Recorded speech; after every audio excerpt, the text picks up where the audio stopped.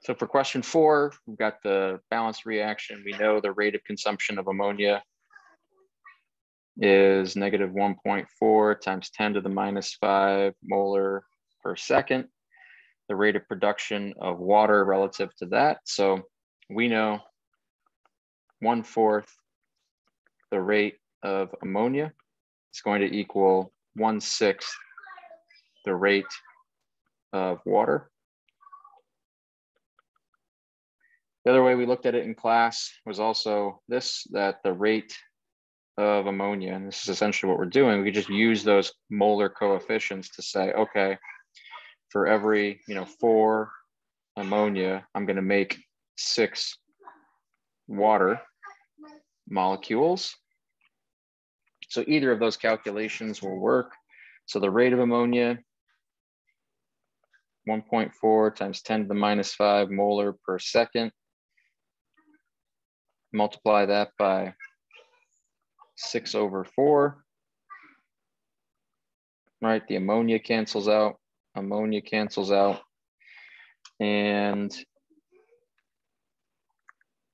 1.4 times 10 to the minus 5 times 6/4. I get about 2.1 times 10 to the minus 5 molar per second for water. Let's see if that makes sense. Yeah, that makes sense because our coefficient of water is 6. So that means it should have a higher rate.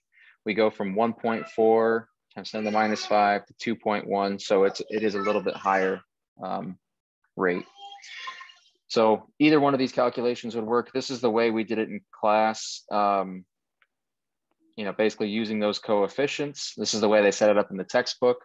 But then I think it was Aaron or someone else in class asked, couldn't we just use those molar coefficients? And that's also correct. Just using those molar coefficients to find the rate of water relative to the rate of ammonia. It's going to work as well because that's what we're doing. We're just trying to set this equal to each other because we know 4 moles of this go in, 6 moles of water come out at the same time. So that's a different rate.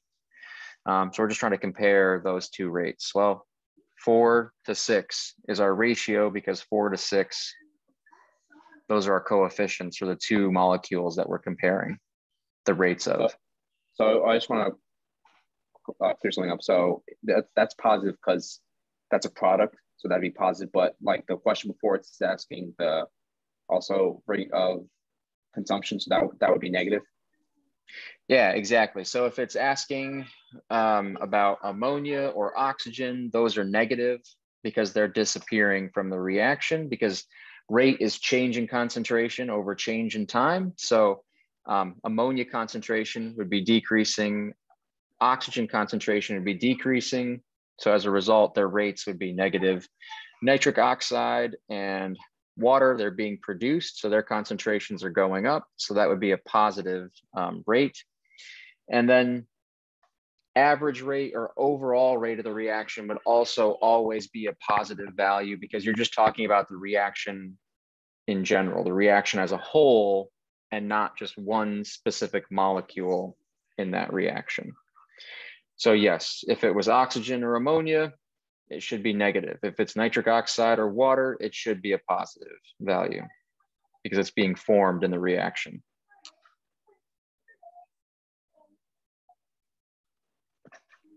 And then I think I joined